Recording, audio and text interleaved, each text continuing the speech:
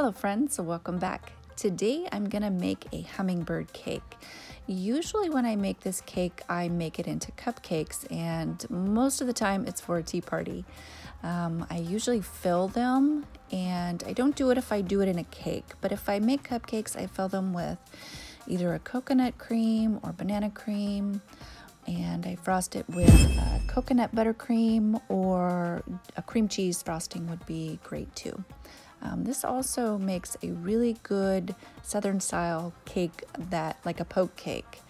So yeah, if you guys want either one of those other recipes, let me know. I'd be happy to show you. So to get started, I just prepare my pans, and I start with 1.5 cups of flour, 1 cup of sugar, half a teaspoon of baking soda, 1 teaspoon of salt, and half a teaspoon of cinnamon. Now you can up that cinnamon to a full teaspoon if you like cinnamon.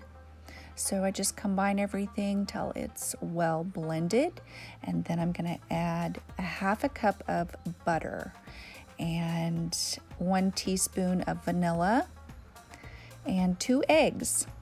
And I'm also going to add 1 8-ounce can of crushed pineapple, which is 1 cup.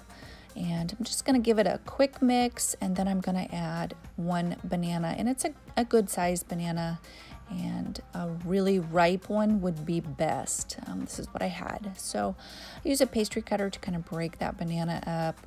You could use a fork too, just to break it up, or put it in a mixer. I have a mixer. I don't know why I'm not using it. But I'm also gonna add half a cup of chopped walnuts. That's optional.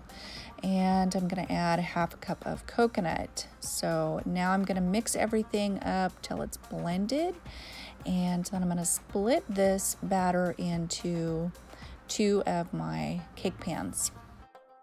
Okay, so like I said before, I usually do this recipe in cupcakes and fill them. For tea parties, it's like such a decadent dessert that, I don't know, for tea parties you want something special, and this is definitely one of those recipes that makes it feel like you're eating something special. So anyway, I tap out all the air bubbles and throw them in the oven, a 350 oven, for about 25 minutes or so. And then while they're baking, I'm gonna make a buttercream frosting. And I use 1 cup of shortening, half a cup of butter, and 1 teaspoon of coconut extract, and about 4 cups of powdered sugar. I say about, it just depends on the consistency you like, and I mix that up, and I do add a little bit of coconut into the buttercream. Okay, time to frost my cakes. So I put the first cake down upside down and put some buttercream on there, spread it out, and then top it with the second cake right side up.